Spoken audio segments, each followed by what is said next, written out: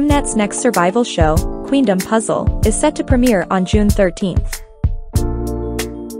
Fans of the final lineup have been waiting in anticipation for the show, though there have already been some evil editing issues before it aired. Ahead of the show, the participants split into two groups to perform two songs, Snap and Charismatic. As part of the show, each team will release singles and be judged based on the chart performance of the track. While this is the show's premise, fans and netizens have strong feelings about the ranking system introduced during the show's preview. After the show's MC, Girls' Generation's Taeyeon, is introduced, how the women will be initially ranked is shared. 50% of their ranking would be based on their music show wins, either individually or in their groups, and the other 50% would be based on the highest first-week album sales in the K-pop scene.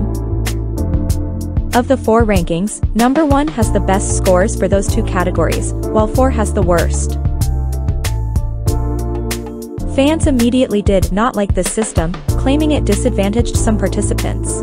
For example, Phi, a solo singer and former member of Thailand's BNK48, and Miru, a former member of Japanese group NMB48, have not won music shows in Korea as they did not debut there, making them rank 4.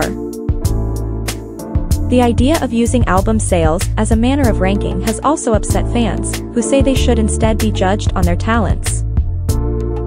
Korean netizens also do not like this system and have slammed Mnet in comments online.